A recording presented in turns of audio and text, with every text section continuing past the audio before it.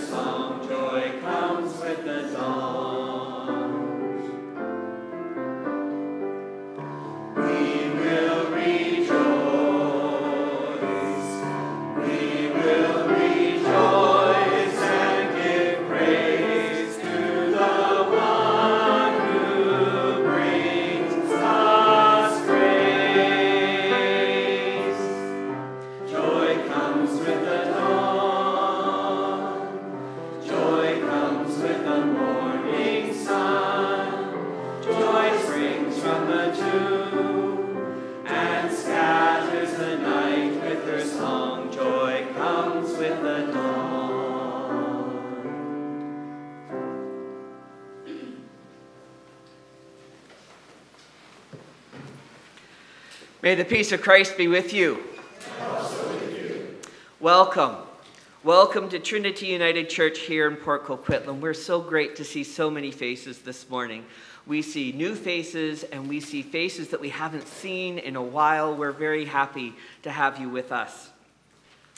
Trinity seeks to be a brave space where diverse peoples, opinions, and practices are welcome.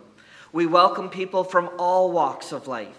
Gay, straight, bi, trans, young, old, from whatever continent or hemisphere your ancestors originate, you are welcome here. We're glad that you're with us.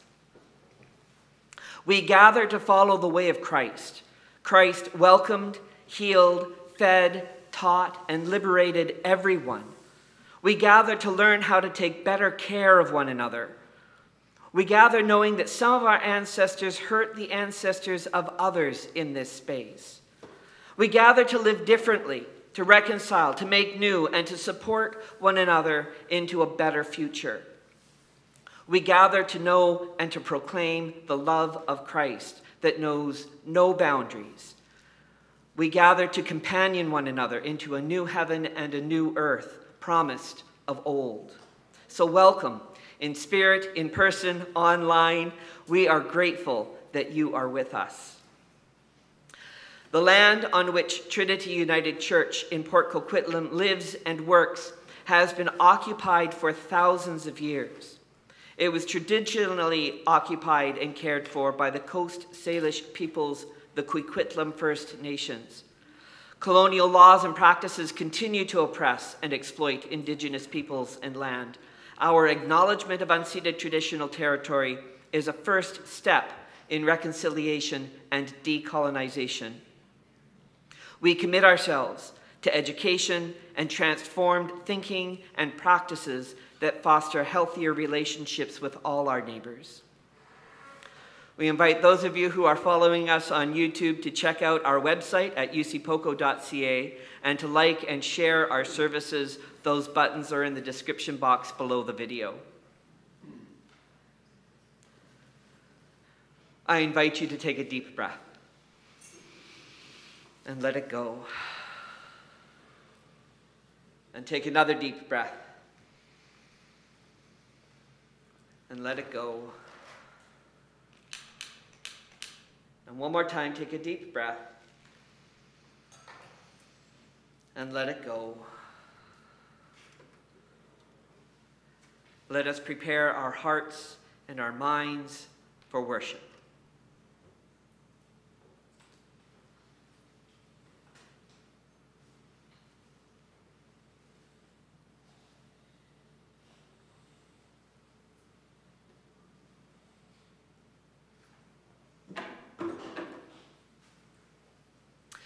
Christ is risen. Risen indeed. Christ is risen. Risen indeed. Christ is risen. Risen indeed. Let us pray together. God of Easter celebration, gather us in. Gather us in to witness the mystery. Gather us in to know resurrection. Gather us in to proclaim good news. Gather us in to become the living body of wonder, joy, and new life. Amen. Please stand as you are able and we'll sing together, Jesus Christ is risen today, number 155 in Voices United.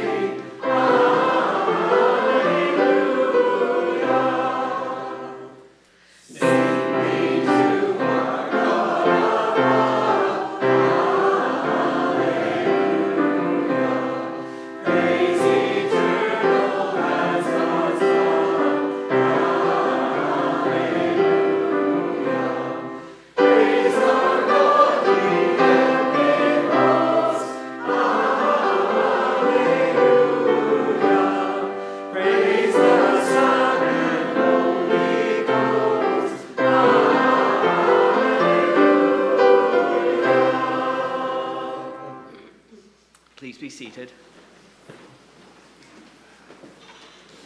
So we're going to do something different with our silence this morning. I'm going to sing the piece all the way through, and then I will teach it to you line by line. So start by listening. Alleluia, alleluia, alleluia. Alleluia, alleluia, alleluia. Alleluia, alleluia, alleluia. So line by line, I'll sing it first, and you sing it after me. Alleluia, alleluia, alleluia. Alleluia, alleluia.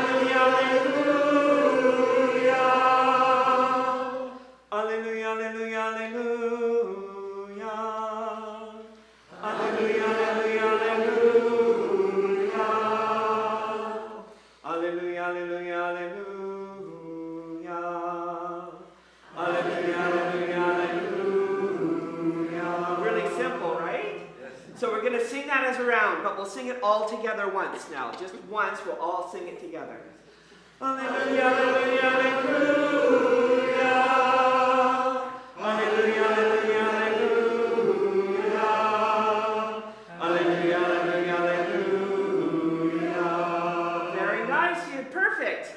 Now we're going to sing it as a round. We're going to start with the choir, and the choir is going to keep singing. Then I'm going to start you guys, and you guys are going to keep singing. And then we're going to start with you, and I will stay with you. And we're going to sing it all the way through 3 times. So that's 3 times, 3 times, 3 times, alleluia. So 3 cubed, that's 27 times. It's kind of a magical number in the tradition. And we're just going to lift the roof off of this place. We're singing those 27 alleluias. And then we're going to let silence, sit in. So we'll do our 27 alleluias, lift the roof, and then we'll just hold the silence that we've been holding for 90 seconds. And then I'll finish the silence with an affirmation. So let's see how it goes. Alleluia, alleluia, alleluia. Alleluia, alleluia,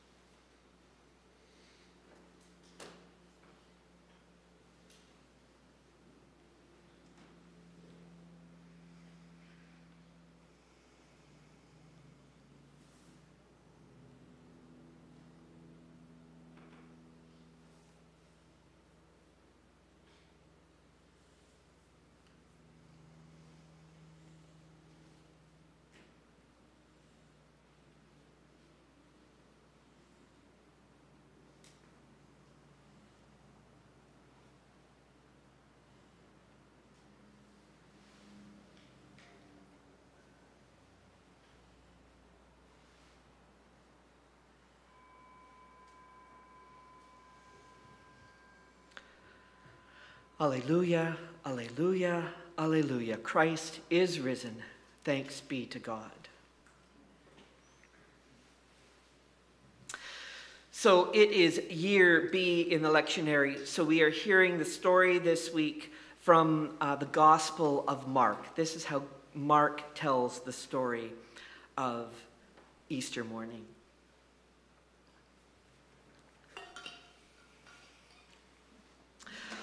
When the Sabbath was over, Mary Magdalene, Mary, the mother of James, and Salome bought spices so that they might go and anoint him. And very early on the first day of the week, when the sun had risen, they went to the tomb. They had been saying to one another, "Who will roll away the stone for us from the entrance of the tomb?" When they looked up, they saw that the stone, which was very large, had already been rolled back. As they entered the tomb, they saw a young man dressed in a white robe sitting on the right side, and they were alarmed. But he said to them, "Do not be alarmed. You are looking for Jesus of Nazareth who is crucified. He's been raised. He's not here. Look, there is the place they laid him. But go, tell his disciples and Peter that he is going ahead of you to Galilee. There you will see him just as he told you." So they went out and fled from the tomb, for terror and amazement had seized them. And they said nothing to anyone, for they were afraid.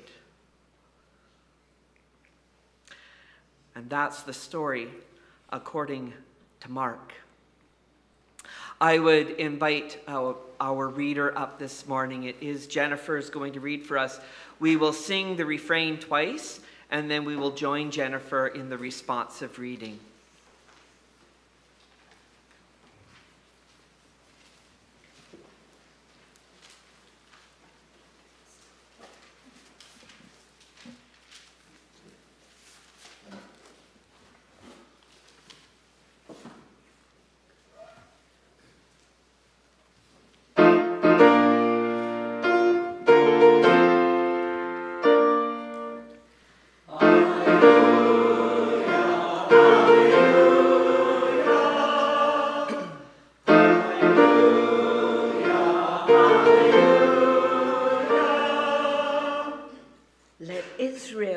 Say, God's love endures forever.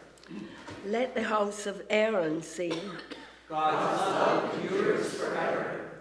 Let those who fear God say, God's love endures forever. Hallelujah, hallelujah. God is my strength and my song. God has become my salvation. There are shouts of joy and deliverance in the tents of the righteous. The right hand of God does mighty things. The right hand of God raises up. The right hand of God does mighty things. I shall not die, but live, and I shall proclaim what God has done. God did indeed punish me, but did not give me over to death.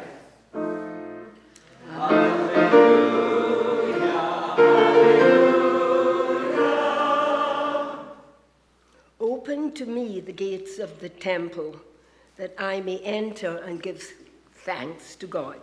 This is the gate of God. Through it the righteous shall enter. I thank you, for you have answered me. You have become my salvation. The stone which the builders rejected has become the chief cornerstone.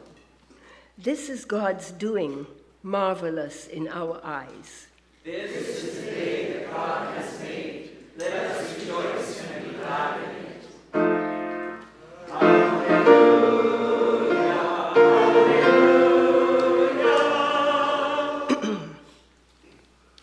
The reading today is from the first book of Corinthians, chapter 15, and I am reading verses 1 to 11. Now I should remind you, brothers and sisters, of the good news that I proclaimed to you, which you in turn received, in which also you stand, through which also you are being saved, if you hold firmly to the message that I proclaimed to you, unless you have come to believe in vain. For I handed on to you, as of first importance, what I in turn had received, that Christ died for our sins in accordance with the Scriptures, and that he was buried, and that he was raised on the third day in accordance with the Scriptures, and that he appeared to Cephas and then to the 12. Then he appeared to more than 500 brothers and sisters at one time, most of whom are still alive, though some have died. Then he appeared to James, then to all of the apostles. Last of all, As to someone untimely born, he appeared also to me. For I am the least of the apostles, unfit to be called an apostle, because I persecuted the house of God. But by the grace of God, I am what I am, and his grace towards me has not been in vain.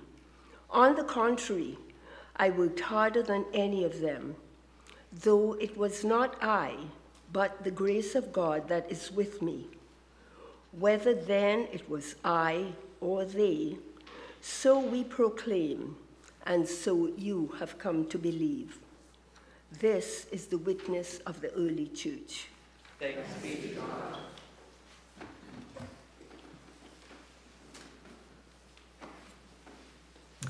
Please stand as you are able, and we'll sing together, Hey Now, Singing Hallelujah, number 121, in more voices.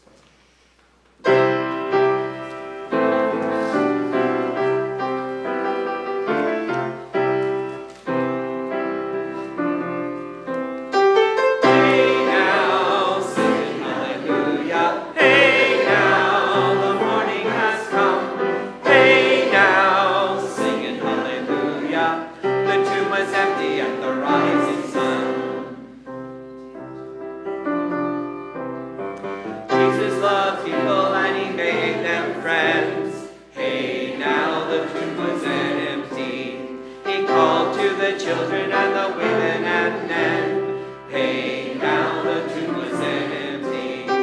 Hey now, singing hallelujah. Hey now, the morning has come. Hey now, singing hallelujah. The tomb was empty at the rising sun.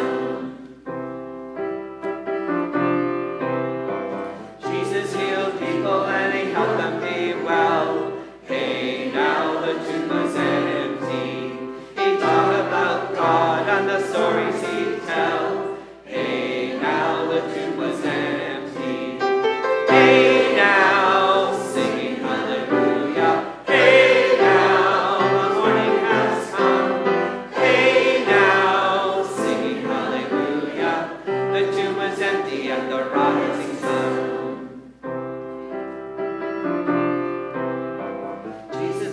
People and they said he was king. Hey, now the tomb was empty. He turned all the tables on everything. Hey, now the tomb was empty. Hey, now, singing hallelujah. Hey, now, the morning has come. Hey, now, singing hallelujah. The tomb was empty at the rising sun.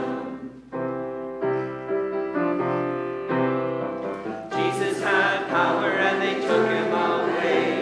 Hey, now the tomb was empty. They nailed him to a cross and they killed him one day. Hey, now the tomb was empty. Hey, now, singing hallelujah. Hey, now, the morning has come. Hey, now, singing hallelujah. The tomb was empty at the rising sun. Jesus loves people and he lives again. Hey, now the tomb was empty. Calls to the disciples and he calls us friends. Hey, now the tomb was empty. Hey, now, singing hallelujah. Hey, now, the morning has come. Hey, now, singing hallelujah. The tomb was empty at the rising sun. Please be seated.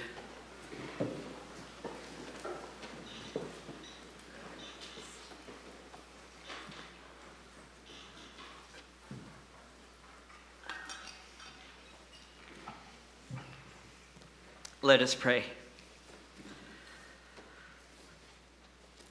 Open our eyes and soften our hearts, O God, through the work of your Holy Spirit, that in the hearing of your word, we may receive new life. Amen. Someone in the Corinthian community has asserted, "There is no resurrection of the dead." It's a pretty reasonable statement. Dead corpses don't suddenly reanimate. Stories about zombies belong in the fiction section of the bookstore or library. For those who have not experienced the resurrected Christ, the statement, "There is no resurrection of the dead," is a perfectly reasonable statement. If we start with the impossible, there's nowhere else to go. If we start with the impossible, there's nowhere else to go. There is nothing we can do about the climate crisis. There will always be war and violence along the Gaza Strip. We will never be able to feed all the hungry people in the world. I will never be able to forgive you for that terrible thing you did. Reconciliation between native and non-native people will never happen. This week, we have been living at the intersection of the housing crisis and the drug crisis here in the Lower Mainland. Our every effort to alleviate the housing crisis is obstructed by the drug crisis, and our efforts to alleviate the drug crisis is obstructed by the housing crisis. A solution is impossible. If we start with the impossible, there is nowhere else to go. Paul will assert that if we start with the impossible, the dead don't rise, then nothing we have lived will make sense. Paul wants us to return to the good news. Christ died for our sins. Christ was buried. Christ was raised on the third day, and Christ appeared to Peter, Cephas, to the 12, to the 500 plus brothers and sisters, to James and all the apostles, and finally, lastly, to Paul.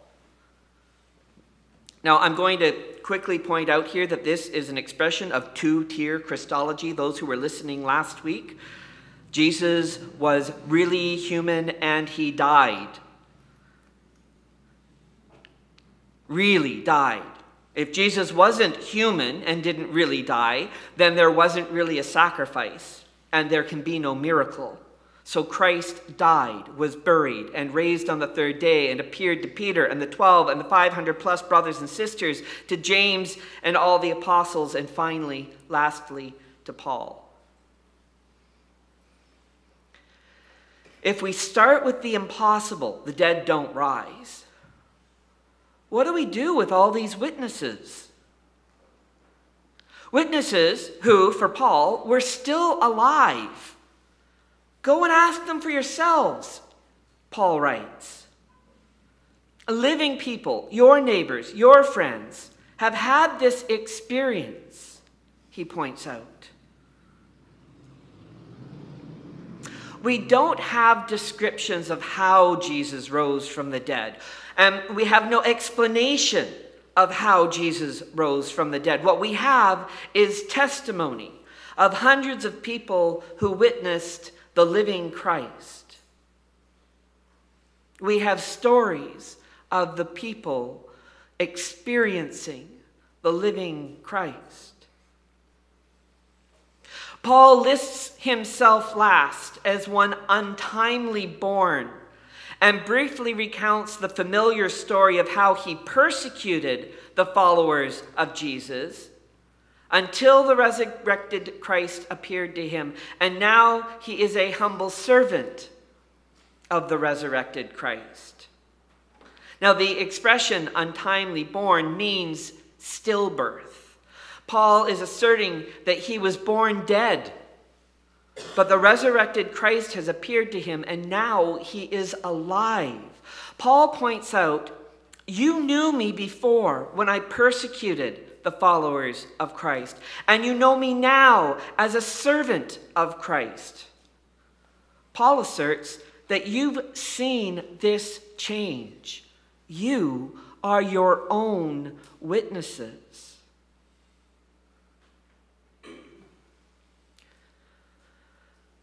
I believe that many of us know this kind of change in our lives. One of our hymns states that I was dead, but now I'm alive. I was blind, but now I see. I was lost, but now I'm found. Most of us in what used to be called the mainline church were born into the community of faith. We were baptized as infants or small children. I was an older child myself. So we don't really identify with Paul's experience of coming to Jesus or that moment of conversion, of before we had Jesus in our lives and after we had Jesus in our lives. And if we do, we probably don't express it the way that it's being expressed here. But I do think that we can imagine our younger selves before our eyes were open, or before we experienced healing or renewal, or before we felt empowered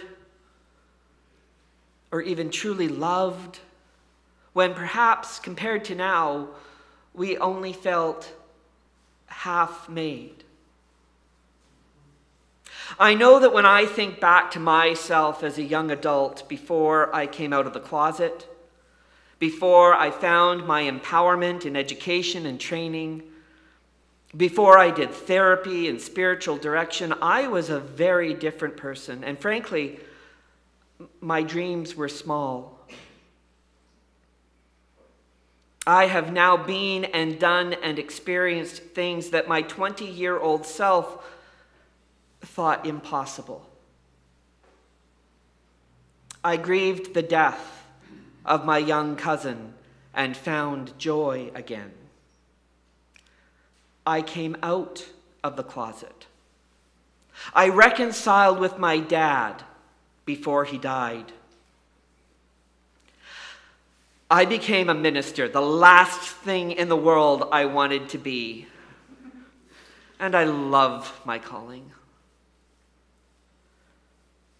I have been seen, both the good in me and the bad in me. I have been loved, both the good and the bad in me.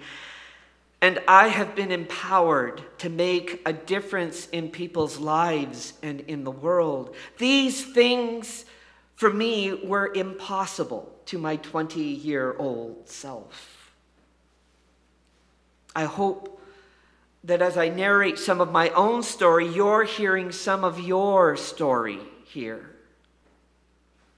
Despite the fact that the dead don't rise, we know the resurrection because what was impossible has been made possible. I have watched parents grieving the death of a child return to healing and joy. I've witnessed bigots and homophobes become ardent defenders of queer rights. I've witnessed wife-beaters repent and become loving, attentive husbands and fathers.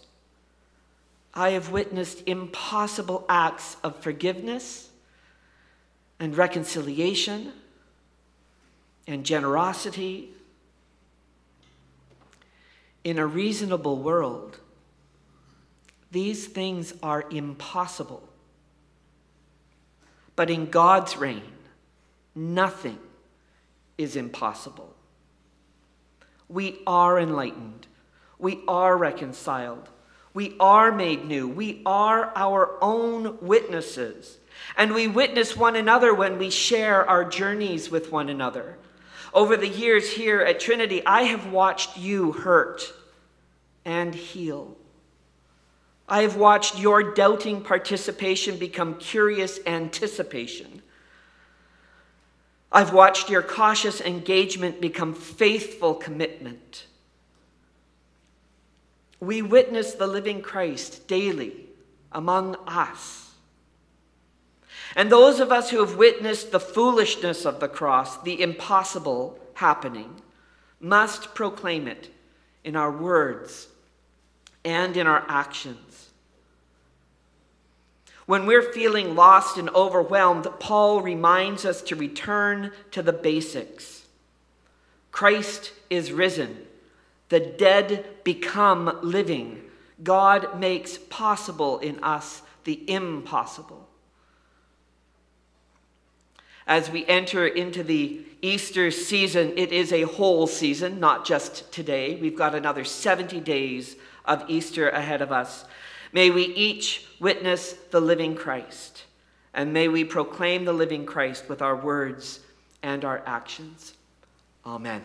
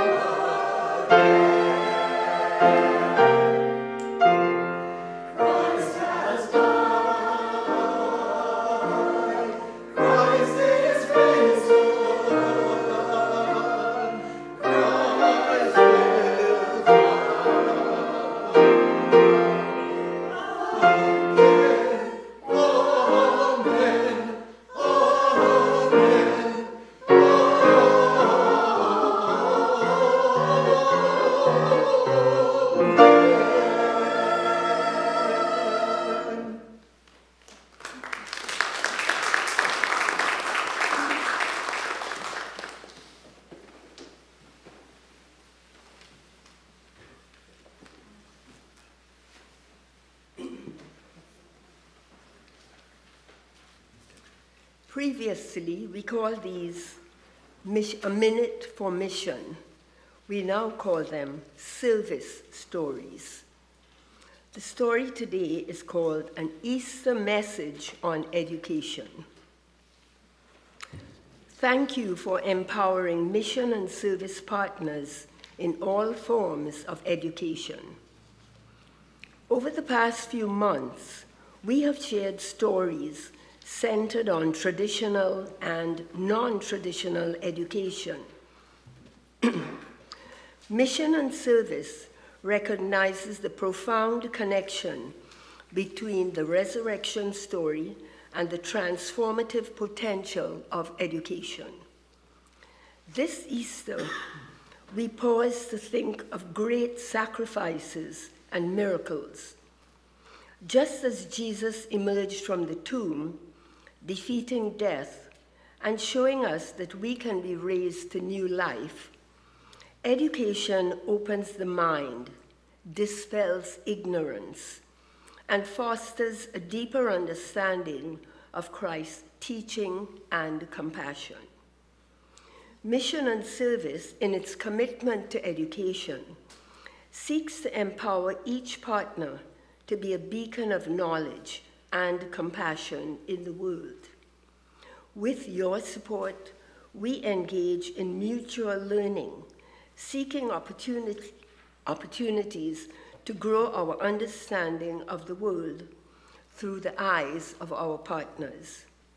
Thank you for empowering mission and service partners in all forms of education. Blessings for Easter.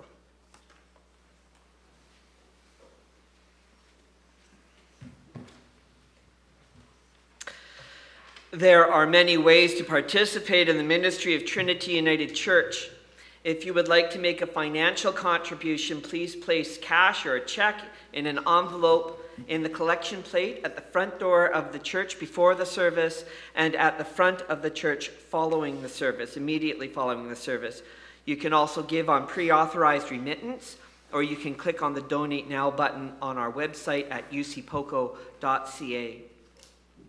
Let us show our gratitude by bringing forth our offering and sharing in communion. Please stand as you are able, and we'll sing together, Let Us Talents and Tongues Employ, number 468 in Voices United.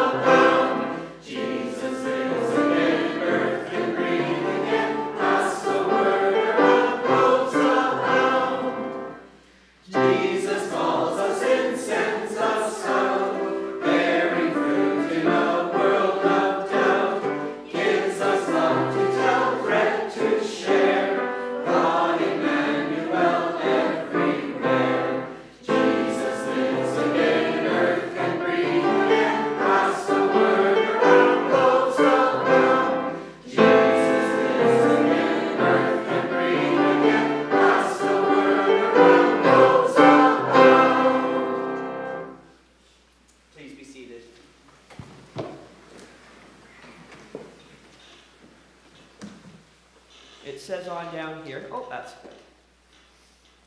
We're going to share in communion. Everyone is welcome to this feast. It doesn't matter how old you are or how young. It doesn't matter how great your faith is or how small. It doesn't matter if this is the first time that you've been to church or if you've been here every day of the week this week. You are welcome to this table. We're going to be receiving communion. That means we'll ask you to come up and hold your hands out. And somebody will place the bread in your hands, and then you ingest it immediately. And they will place a cup in your hands, and you'll ingest that immediately and place the cup down in the trays that are on either side of the front here. If you are unable to make the trip up to the front, just let the usher know, and we'll make sure that somebody comes to serve you once everybody else has been met. If you need gluten-free bread, just say so. Gluten-free is available in the tray. Let us begin our prayer. The Lord be with you, and also with you. Lift up your hearts. We lift them to the Lord. Let us give thanks and praise. It is right to give our thanks and praise. In every time and age, O God, it is good and faithful that we give you thanks. For your mercy is sure, and your steadfast love endures forever. In your compassion, you gave us Jesus Christ, who frees us from darkness and lights our path to endless renewal and life eternal. And so with all of creation, with all the needy and the hungry ones, with all those who have enough and plenty, with creatures large and small, with sun and moon and stars, and with the saints of every age, we praise your name and join in their unending hymn.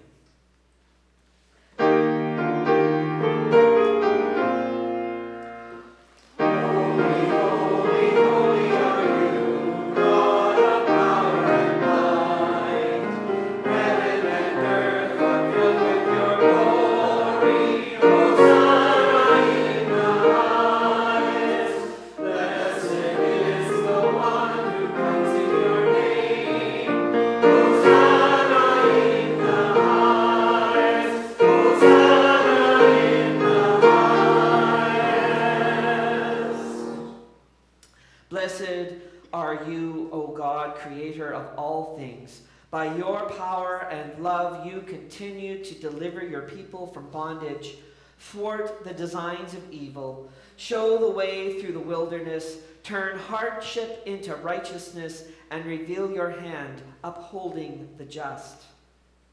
Blessed are you, O Christ, servant of the universe. You came among us to feed and heal and teach, to confound the haughty, to confuse the tricksters, to challenge the wrong-hearted, and in all these things to give hope to those who long for peace. We remember that on the night he was betrayed, having gathered with his friends at table, our Lord Jesus took bread and gave thanks for it, saying, and gave it to his disciples, saying, take and eat. This is my body given for you. Do this in remembrance of me.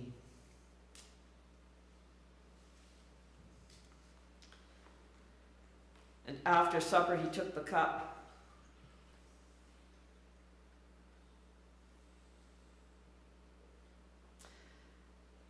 And gave thanks for it.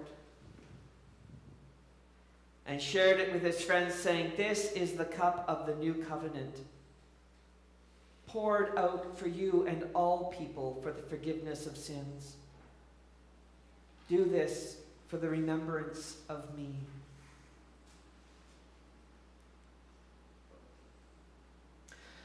Remembering our Lord's self-giving love, we proclaim the mystery of our faith.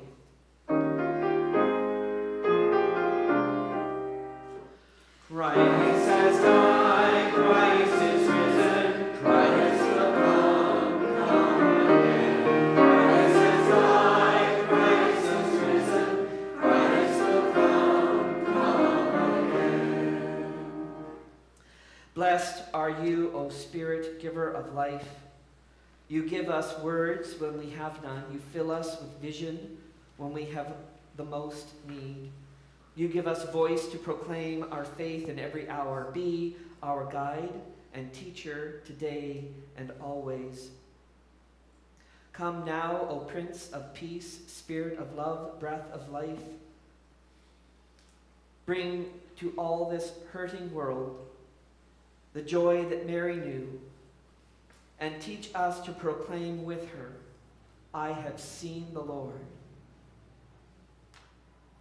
In the unity of the Trinity, in gratitude for this great day of resurrection, we praise you, God of all that is, now and forever. Amen.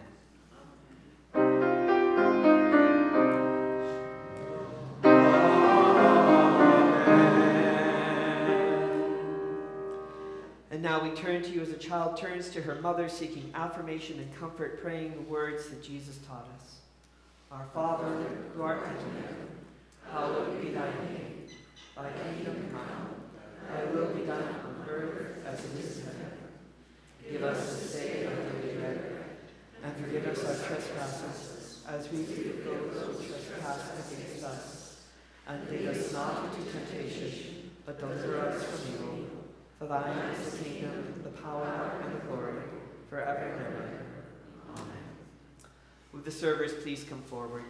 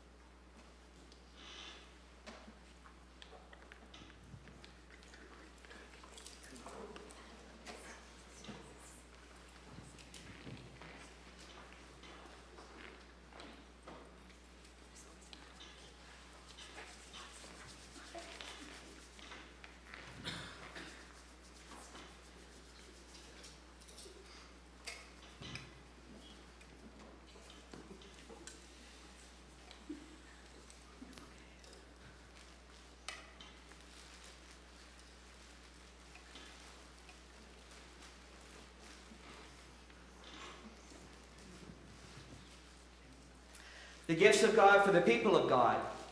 Thanks be to God.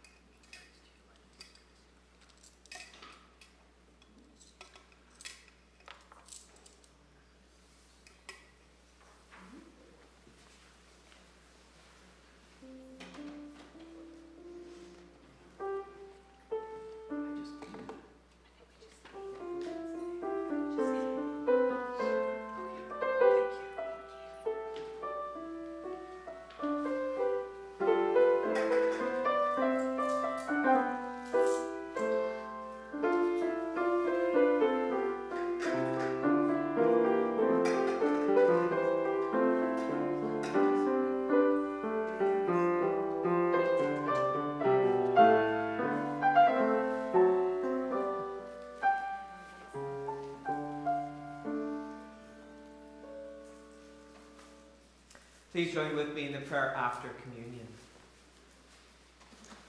God of new and eternal life, we thank you that in this meal we have witnessed and received the living Christ. Nourish us with this food, that we may see the face of Christ more clearly in our friends and neighbors. Have the courage and faith to proclaim our faith and be the children of light you call us to be. May our eyes bear your glory, our lips speak your word, and our hands work your justice. In the name of the blessed stranger who accompanies us on the journey, we pray. Amen. Please stand as you are able, and we'll sing our closing hymn, Thine is the Glory, number 173 in Voices United.